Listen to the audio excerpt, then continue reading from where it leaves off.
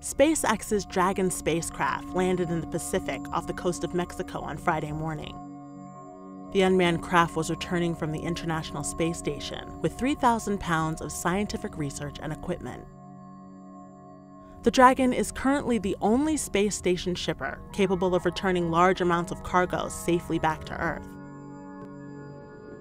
The capsule started this journey on July 18th, when it took off from Cape Canaveral, attached to SpaceX's Falcon 9 rocket, bringing equipment, supplies, and experiments to 6 crew members. It arrived at the space station on July 20th. The capsule was released from the International Space Station around 6 a.m. Eastern Standard Time on Friday morning for its trip back to Earth. Among the cargo it's returning with are 12 male mice, which were sent up to live on the ISS for 30 days. They'll be analyzed for changes in their DNA.